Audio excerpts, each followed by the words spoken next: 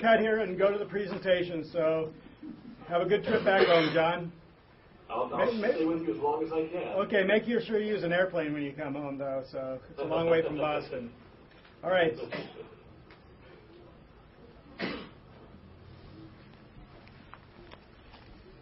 So you've already seen some of the stuff we're doing here on this virtual TED that we've done, so I'll just, in my 7 minutes that I have left, cut to the chase. We have a lot to cover. So first of all, what is Second Life? Second Life is basically it's a multi-user platform, about 4 years old. It comprises close to 5,000 network servers, open source client for Windows, Macintosh, and Linux. And currently there are 4.33 million created accounts, free to join. That's up from 1 million less than 5 months ago. It's serving up the equivalent of over 360 square kilometers. That's over 6 Manhattans of user-created, user-shared, inhabited, three-dimensional virtual reality. And the whole worlds of bits and atoms, this one is all bits. And much like the real world, it's still far from a perfect place. It is not a game. Although people play games, among many other activities, there's no objective point scoring, winning in Second Life, but people do create and play games. It's actually two simultaneous, sometimes overlapping social networks. People who know each other in the real world, professionally, personally, meet in Second Life, but there's also an emergent social network of the created identities or avatars within Second Life. Often they don't even know anything about each other's real life, but their rich relationships are built anyway. You can consider the evolving interface to the internet from back when I started using it, green phosphors on a black screen, into hypertext, into organization and imagery, into what you consider a website of today. But imagine the hybrid three-dimensional interface into a website. So you go to a website and you just dive on in and you can start interacting with the company's products, representatives, customers, and so on. So a lot of people think that really this is where this kind of experience is going. The economy of Second Life is real in that whatever you create, you own, and you can sell it, your services, you can sell your land, and it's based on a currency that is exchangeable on an open free market exchange with real-world currencies. As a platform, this place is built entirely by its users. It's been called the world's largest collaborative art project. And when you use the in-world design and programming tools, people come together not only to create their world around them, but to create the memories that they share of having inhabited the same space at the same time and the same experience.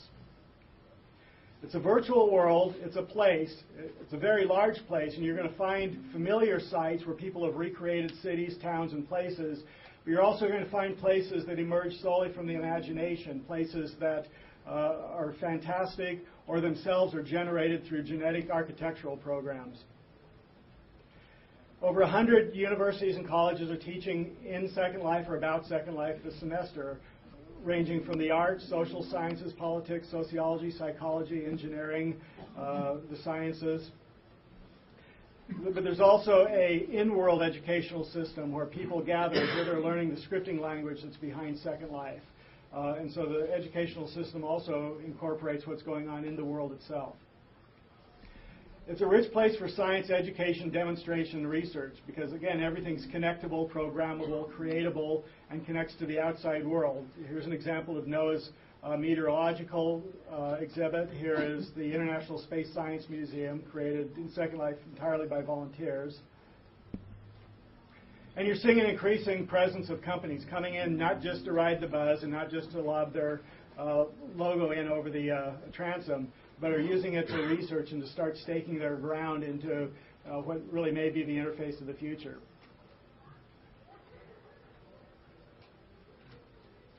But brands are also emerging within Second Life, in and for Second Life itself. For instance, fashion is a big industry in Second Life, and a lot of brands are being developed.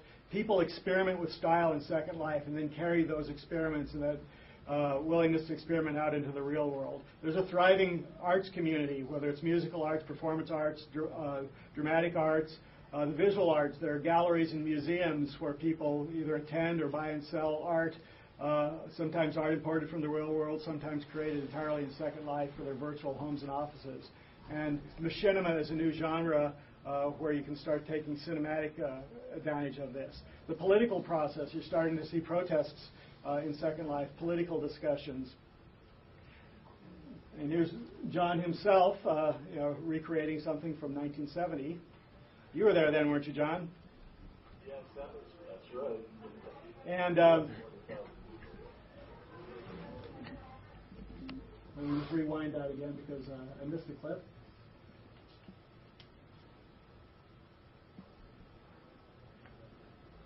We're also seeing real policymakers and politicians within Second Life. And we had the first entry of Congress last month. We also had grassroots political campaigns from 2008 starting to find their way into Second Life. We're also seeing, for instance, here's Congressman George Miller, John Gage again, looking at an avatar design for their friend Nancy. And where there's entertainment, where there's politics, media is going to follow. And it's not just, and Lord knows there's a lot of attention being paid up from the external media on Second Life, but there's an internal journalistic practice that's developing, covering from within Second Life for it.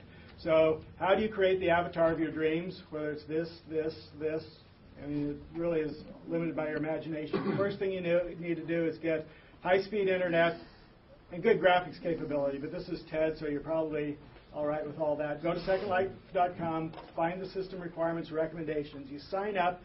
There's a list of last names, which is they rotate every few weeks. You get to choose whatever first name. People choose fanciful names. People choose names that are more like what they have in real life. Once you have your name, once you sign up for your free account, you download the Second Life application, and then you log into it. Once you've logged in, you basically start out the world with your cohort of newborns on an island where you go through the paces. There is a bit of a learning curve to get it all done. One of the first things that you do is start editing your appearances. You've chosen a look from one of the stock looks that you get. There's about a dozen stock looks, but there's a rich editing system within Second Life, so you can start to use sliders, use various tabs to reconstruct yourself from the ground up. Here you can just fine-tune the details of your eyes, your skin, your hair, your body mass, or you can become an animal, you can become a robot. You're not limited to the human form as you saw in the earlier one. So this guy's ready to go out in the world. On the other hand, because there's this whole economy in Second Life, as I said, fashion's a big thing. All this user-created content is for sale. So you get to go out and try on all sorts of things. And as I said, people experiment with style in Second Life as a social process and then take that to the real world. So this guy's decided to try on a new head of hair, and out he goes. Okay, once you're in Second Life, the natural thing is to get together. There are groups formed around politics, religion, profession, country of origin, company you work for. People want to get together, and they do. They get together for all sorts of things. I'm not going to go to a lot of the places that you get to in Second Life, but they get together to do things like learn and share. Here's an interface. This is what virtual worlds looked like in 1986 with Lucas's Habitat. A lot of the same functionality was in it, but we've evolved the interface quite a bit. Out of those 6 Manhattans worth of land, you're going to want to get your own land so you can start building things, so you can start homesteading it, so you can customize your space, so you can invite people over and build your home. Here we're building the Dutch Ministry of the Environment, at least part of it. And then once you have your place, once you have your avatar, you're ready to go out in the world. And the search system allows you to find places to go because of the people there, the things that you can buy there. Whatever takes you around the world, you can get there. And there's no problem with adjacency. You just teleport and you're there. The place I wanted to go is this virtual Monterey that we've been building, and that we hope to be essentially a permanent Second Life venue for the TED community, the extended TED community, so that everybody can come to it. So that's it. Are there any questions before I have to chase you all out of here? How do we get to virtual Monterey?